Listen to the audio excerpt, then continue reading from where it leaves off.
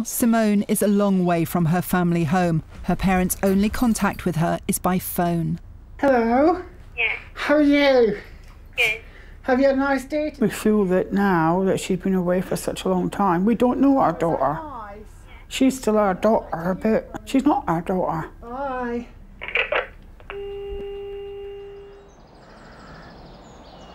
But Simon is back where he wants to be.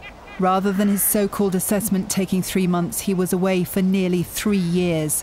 The experience has scarred both him and his mother. What's that for, Simon? The world needs to see what happened to Simon and the others in Winterbourne. And it needs to run and run and run so people don't ever, ever forget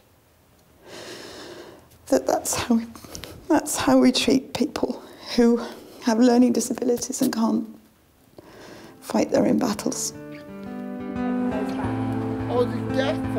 Now Simon has the extra help he needs.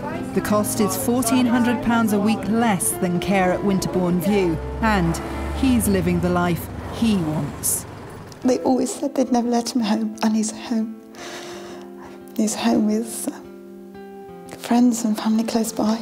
And with people who understand him and care for him. I was so proud of him now, how he's turned it around, how hard he's worked.